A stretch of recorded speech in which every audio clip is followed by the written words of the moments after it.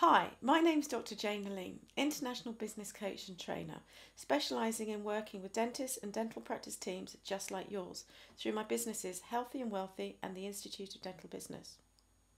This is the first in a short series of 10 videos that are going to give you tools, tips and techniques that will enable you to make your good practices great. Today's video is called Creating a Compelling Vision. Do you ever get frustrated that your practice has lost its direction or is going in the wrong direction? Do you ever ask yourself, why am I doing this? Or wish that you were treating a different type of patient or doing different types of treatment?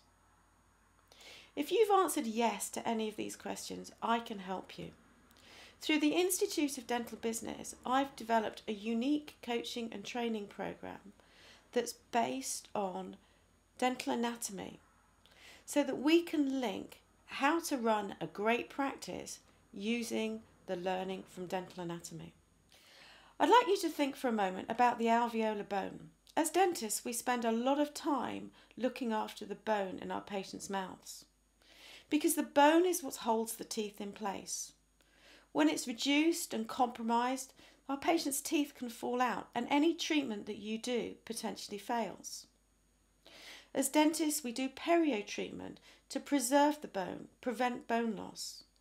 If we're doing surgicals, we do it in a way that minimises any bone destruction. And if you're doing perio treatment or implants, you probably spend a lot of time augmenting the bone so that your patients have got bone that is of great quality and great quantity. So now what I'd like you to do is think for a moment about your vision for your practice. Think about it like the bone in your patient's mouth. Is it reduced? Is it compromised? Is it of poor quality? Does it have localized defects? Or is your vision for your practice really clear and compelling? Have you communicated it well? Does the vision for your practice hold everything together so that you and your practice can function really well? So some tips to develop your vision. Firstly, get really clear about what it is that you want and how you will know you'll get it.